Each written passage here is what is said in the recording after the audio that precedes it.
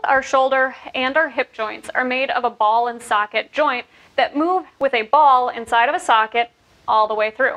Sadly, we only use about 50% of our available range of motion, so when we go to do activities, we often find strain and discomfort near our end ranges. These next two activities are going to help you explore some of the end ranges in both your shoulder and your hip to improve mobility and stability. Be gentle with yourself, only go to the comfortable ranges, and stay within your tolerance. So we're going to take this 2-pound ball. You can use a box set of DVDs, a can of pasta sauce, whatever you got on hand to move through this range of motion. We're going to come onto all fours here.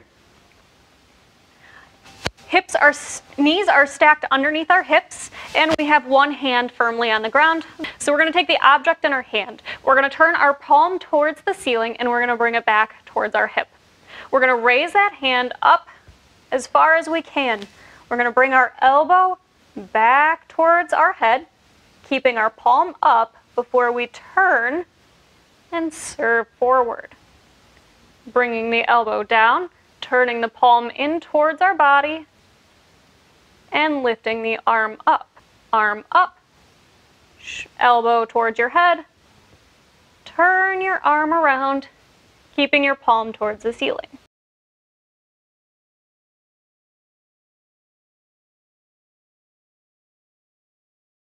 For an added bonus in this position, we can take our palm up towards the ceiling, bring this here, place it onto our low back, if it doesn't roll off. So careful if you're using a can of pasta sauce. Bring that hand down to grab with your other hand. Palm stays facing the ceiling, elbow up towards your head, turning the arm around to serve forward.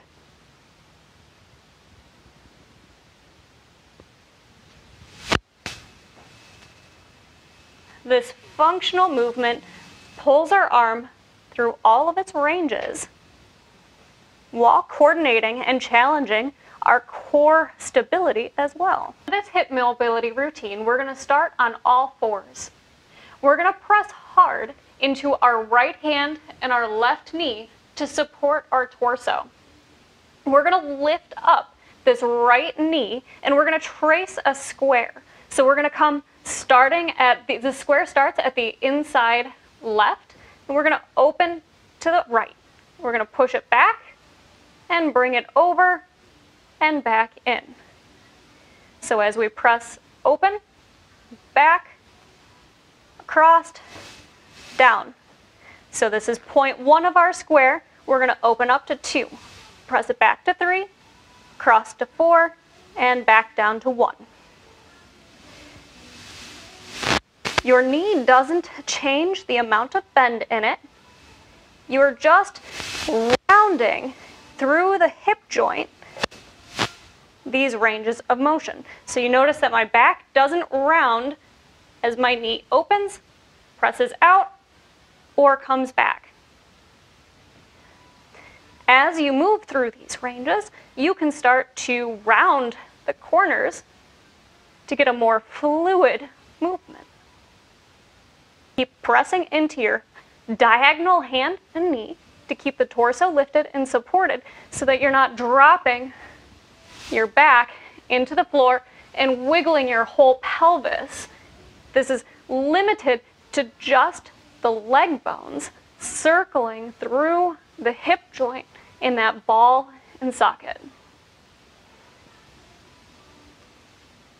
We can go the other direction. So if we start with our square at point 1, we'll drop down, crossed, up, in. These corners can be rounded to experience a more fluid range.